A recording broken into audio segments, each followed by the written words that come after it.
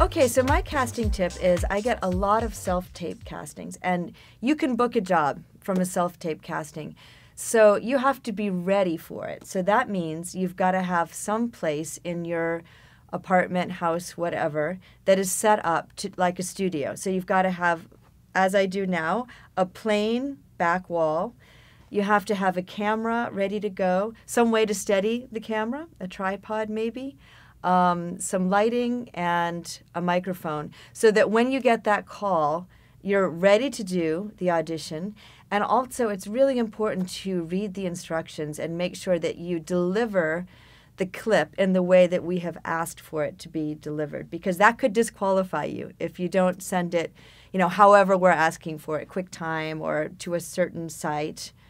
And if you use a smartphone, which you can, make sure that you tape landscape and not portrait.